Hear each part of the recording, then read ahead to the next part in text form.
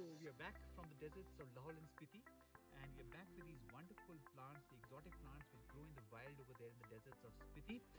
And these are the sea buckthorns, or the sea berries as they're called in North America. Now the sea buckthorn is a wonderful nitrogen fixer, and this is the reason why we are introducing them in our farm, because we don't want to be dependent on too much of fertilizers, and we are hoping that this nitrogen fixer is going to take care of our nitrogen needs in our farm.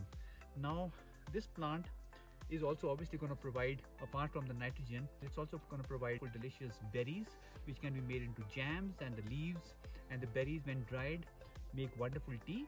So here it is, our first sea buckthorn is going to go into our ground at MeenaBagh Farms, and it is going to be interspersed between our stone fruit trees.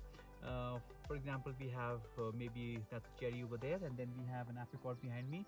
So between these trees we will have our sea buckthorn doing all the nitrogen fixing for us. It's got a taproot system, and rather than make a pit for it, we have to drill a hole for this, because look at this extensive, very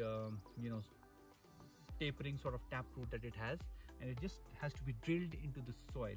Now in Ladakh they have very arid conditions. They have a sandy soil. Unlike us, we have clay soil, and they also don't have too many rains like we have over here in the monsoons.